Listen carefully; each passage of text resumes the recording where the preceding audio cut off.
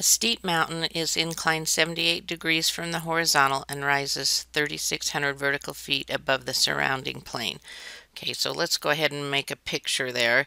So I'm going to just draw a line here up that we know that the height of the mountain is 3,600 and its angle of elevation measured off the horizontal is 78 degrees. Now the mountain might be a little jagged and whatever, but we can represent that because the vertical height needs to be a perpendicular line to the horizontal. So there is our representative thing of how steep the mountain is and its height.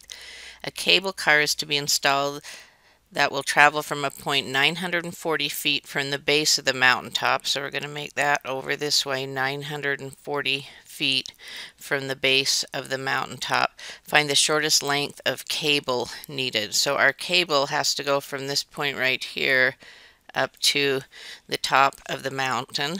And so what we want to find is this, I'm going to call it L for the length of the cable. So in looking at that, I have a triangle that L is comprised. There's a right triangle, but I just know a piece of it. But the triangle I'm actually going to work with is this one right here.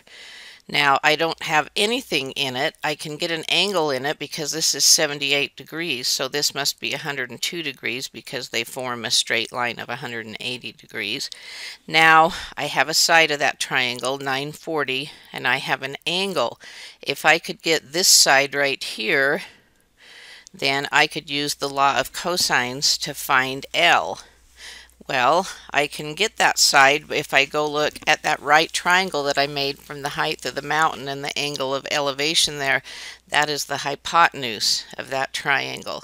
So I'm looking at that triangle and sine of 78 degrees. I'm looking at this right triangle right here.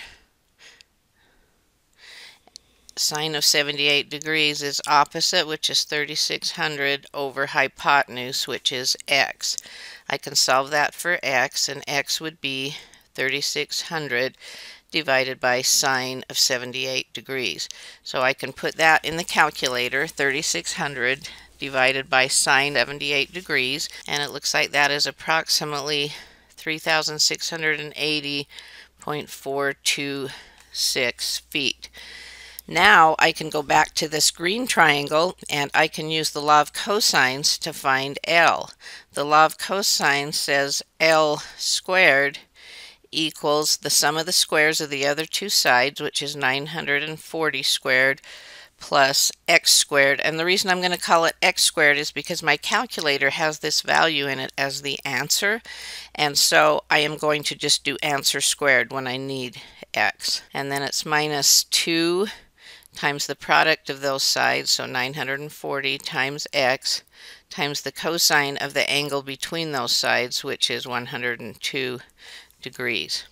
So now if I take and I want L, I just need the square root of what I have here above. So I'm just going to put that in my calculator now. I'm just going to do this 100, this 2 didn't show up. There we go. I'm going to put that down here. So I grab my calculator and I hit square root, and then I have 940 and hit the squared plus answer squared minus 2 times 940 times answer times cosine of 102 degrees. And when I do that, I get 3,983.43 feet.